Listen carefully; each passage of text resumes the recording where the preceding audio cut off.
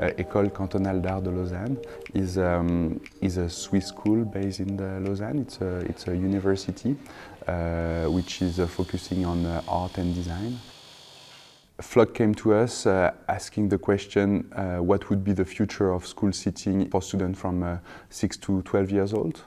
And I thought it was a really interesting starting point because obviously, I mean, a chair is like one of the icons of design. And it's quite a challenge for students of first year. But to twist the challenge and to turn it into a school setting is making it a bit more specific and at the same time more interesting, in my opinion. The students, I think, were really interested in such a project. First of all, it's not every day that you can work for this kind of target group or audience, which is younger than the students. Usually we work for adults, at least in the furniture field. And I think they had to really also put themselves back into their childhood memories. But of course, since their childhood memories, everything has changed and will certainly keep on changing in the education world. So I think it was also a lot of guessing, you know, and thinking of what's about to come in the education methods, and also, of course, how can that impact the furniture.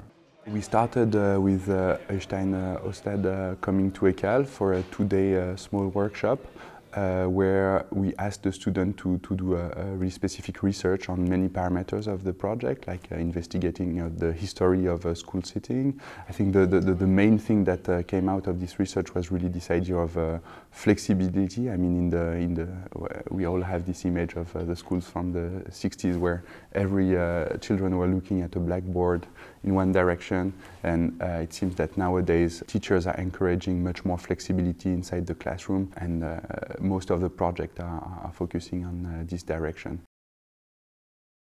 From the Flokk brief, I first started looking into the typology of the stool, its versatility, its ability to adapt to different situations. So taking this character, I also wanted to add a sense of comfort. Thematically, study is about balance. It's both lightweight and it's durable. It has storage and it's stackable. It's made out of two nesting components. And it's aimed at the ages where the child is still between the cheerfulness of childhood and the desire to grow up. So to balance between these sort of diverging feelings, the hope is that study with its stool-like form is inviting and playful, yet with the storage and backrest, it points towards an attitude that's more focused and disciplined.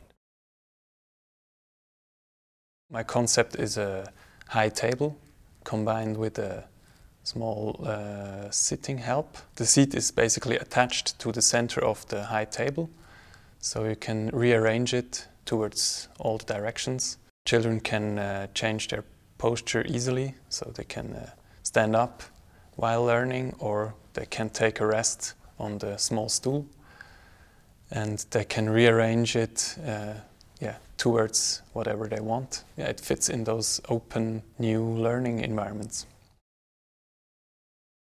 Little high chair serves the growing need for alternating between sitting and standing postures during student study.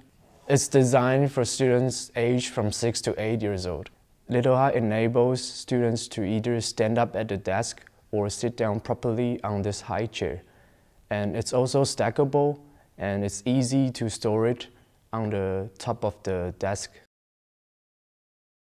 My chair suggests a classroom where we partly integrate tables in the chairs, and we create a more open space. And this also enhances the use of digital devices such as tablets, for example. And in terms of shape, it allows you to furnish in a lot of different constellations. You can create organic shapes or also groups of 4 or even more. I did some study visits at different schools to get inspiration and also to be reminded of how a classroom environment looked like today. Then it was all about investigating how classroom actually changed when we use all these digital tools that we do, computers and tablets and etc. And when I knew that I wanted to create a chair which was a table and a seat connected to one piece, then it was all about shape and proportions and materials. I see the future of education in a variety of decentralized learning concepts which will affect the way students will sit in the classroom because there's no longer a clear orientation. Swivel is a school chair with a unique character based on the specific combination of rotating and stacking. So the backrest and the seat are allowed to have a 360 degrees movement to allow us a new flexible seating for the future classroom. Aesthetically speaking, it really refers to the typology of a classic stool chair with its steel tube frame all around it. My concept is Tripli, which is a mat which is opening up the floor as a working space. The children can then choose a new place, so instead of sitting on a chair they can sit on the floor and work there, and then also do that in different positions. Use it as a tool to create different situations. For me, the future of school education is based on self-determined learning, which means that children can just decide what they want to do, how they want to learn, with whom they want to learn. And instead of having a teacher-centered structure, they have spaces and furniture and material they can choose. Tilt is a child's chair that combines a dynamic and ergonomic architecture, and I approached it with a very playful and warm form language. I started introducing an adaptive spine which holds 2 plywood surfaces to keep it a lightweight and very flexible chair. At the same time, this spine sits on a gas spring, so it makes the chair also height adjustable and suitable for a range of ages as well. All over, I wanted to appear this chair to be a very playful, warm materials, easy to move around, to kind of answer to these needs of the future classroom. The start of the research was that 83% of children sit on a wrong size chair, according to studies, and I was looking into ways to solve that, and on the way I found that I could solve that issue by a single diagonal movement. That means changing the height and depth of the chair by using an angularly mounted gas piston. So that was quite a new innovative approach. I then looked into how I could technically implement that is also producible for Flokk. And I think the result I came up with is a chair that is suitable for any child and from the age of 6 to 12 and enables any child to sit ergonomically correct.